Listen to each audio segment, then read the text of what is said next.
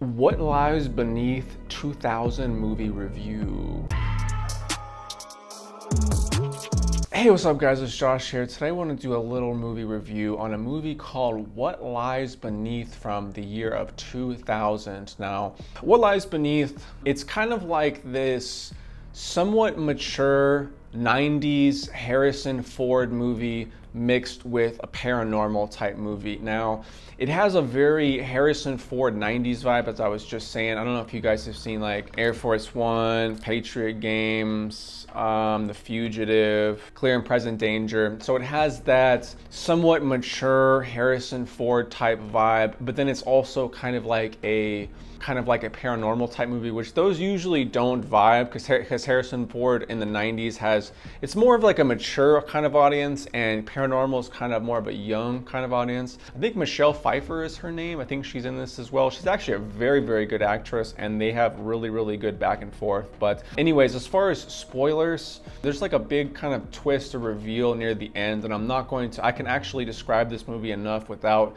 giving away that spoiler. So this is kind of technically going to be spoiler free, but I'm going to give a little bit of hooks in the plot, but I probably won't say anything that happened past maybe 30-40 minutes. And this is a 2-hour and 10-minute movie, so you got a lot past that 40 minutes. So the basic synopsis is you have Michelle Pfeiffer, Harrison Ford, they have a kid. Their kid's going off to college. I think like a year or two ago in the movie, Michelle Pfeiffer got in some sort of accident. They hint that Harrison Ford's kind of treating her a little bit different after the accident. You kind of don't know exactly what happened. And Michelle Pfeiffer's kind of doing stuff around the house, and she's starting to see paranormal stuff. So that's kind of like the basic synopsis, but this movie does go way beyond this. It goes way further, and it twists back and forth, which I do like. Some people were able to see it from far away, but I watched this and not like trying to figure it out and just kind of going along with it, and I really, really enjoyed this journey. This was definitely one of the best movies I've seen recently. I actually really like this movie, to be honest. So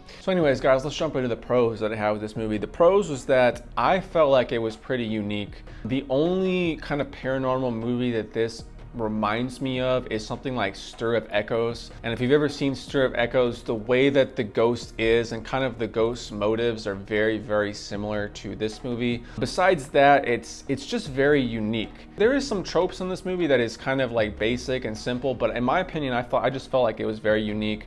I was kept like guessing like what's this movie going to be, like, where is it going? Is there a bad person? Is there a ghost? Like, I just kept like not really knowing exactly where it's going, and it's kind of like a slow burn, I'm not gonna lie. In my opinion, it keeps you guessing because things just kind of keep like creeping, and like I just never was able to like figure out 100% like, oh, this is where we're going. It was kind of like everything was always up in the air, which I really appreciated. This movie is very, very, very suspenseful. Now, some of the suspense scenes are a little bit basic. They're like very classic, like, oh, we're not going to do this type of suspense scene, are we? But it's weird. It doesn't really bother me because I think it's just very well done. It has full-on scenes of just like, oh my gosh, nail-biting suspense, and like the most famous one is when she's in this bath, and I'm not going to reveal too many details, but she's kind of like half unconscious, and she's like, the water's like rising above to where she can't breathe, and she's like trying to like fidget about a minute or two of like, you almost can't breathe, you know what I mean? So it has very, very good intense scenes. It has some pretty intense kind of like jump scares. Now, I guess they are a little bit cheap jump scares, but there's not too many of them, but it'll just kind of be going on like, oh, this is a classic Harrison Ford movie, and then all of a sudden, dink, like some crazy thing just starts happening out of nowhere, and it's like, wow,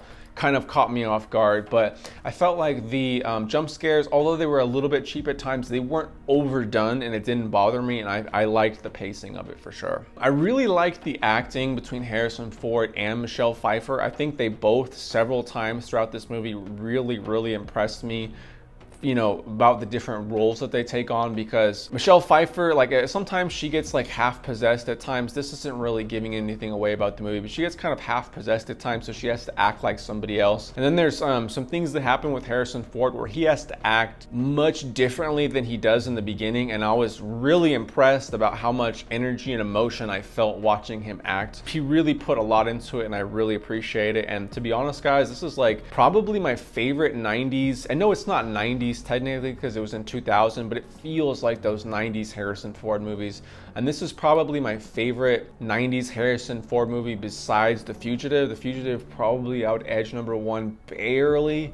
But I literally, if I had to watch a 90s style Harrison Ford movie, I would definitely watch this one. It's very, very entertaining. And I think their acting was just fantastic. Really intense, kept you guessing the whole time. It was a little bit of a slow burn, but enough things would change and kind of keep you guessing. And there were so many times where there was a back and forth. You're like, is this the bad thing or is it okay? It's not. Oh, is this the bad thing or is it not? Is this okay? You know? And it really was like a believable back and forth. And then my brain's just trying to easily figure out the ending. And it really wasn't. I think if you like crazy about finding out the ending or overthinking things, maybe you'll think of it, you know, but maybe it'll come to you a little bit easier if you're overthinking the movie. But to me, I really enjoyed every little bump on the road of this movie, and it just went back and forth so many times, and I really enjoyed it. So if I were to jump into the cons that I had with this movie, it was a bit long. Now, as I was saying earlier, it's a little bit of a slow burn. Slow burns, I can get into them if they're the right kind of slow burn for me. I did enjoy this one.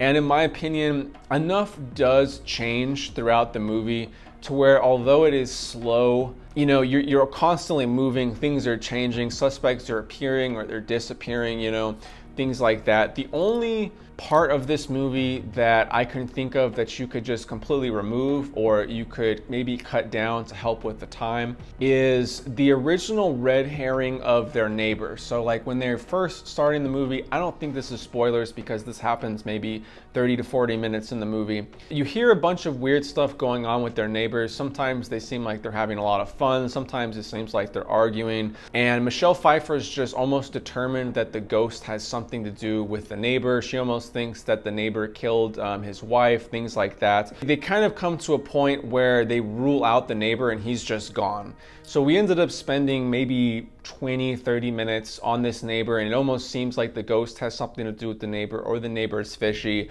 He gets ruled out and he's just gone, has nothing else to do with the movie. So that was the only thing that I think could be cut to help the time. But even though it was a long movie, I really enjoyed it because it did have so many back and forth things, and most of the stuff they did in this movie, I'm glad that they kept it in. And then really the only other con is how far-fetched the ghost intervening is. You know what I mean? Like I'm gonna try not to give away any spoilers, but the ghost is trying to like reveal things to Michelle Pfeiffer, and the ghost is doing these like 1 in a million things that just points her in the right direction. It was too far-fetched. The ghost, it was like a ghost would do this thing and a 1 in a million chance that would reveal something and it gets revealed, you know what I mean? So I feel like that was a little bit far-fetched. But yeah, guys, that's pretty much the only two things. It was a little bit long, and it's just really a bad thing because I like mature Harrison Ford movies and I like haunted movies, but I feel like it could never be the best movie ever made with those two together. Although I love it, I like it, I'm just like,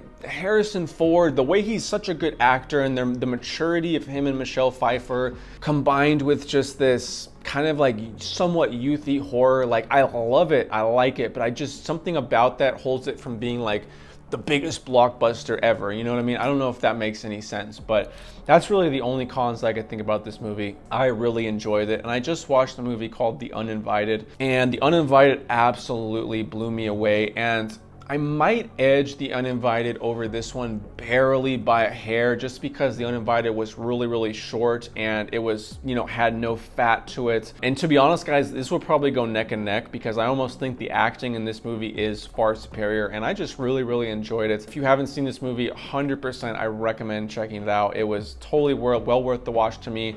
And if I was even gonna say buy, try, or pass, I would say probably own this one. I literally think it's that good. If I was gonna rate it, I'd rate it between an 8 to an 8.5 out of 10. So anyways, guys, have you seen this movie? I'd be very interested to see down below. It's just kind of like a little bit buried. I don't think I've heard anybody talk about it ever. Real quick, how I discovered this movie, I meant to put this in the beginning. So a lot of times when I wanna watch a new movie, I'll go look up these lists online, like somebody will create like best mysteries or best suspense.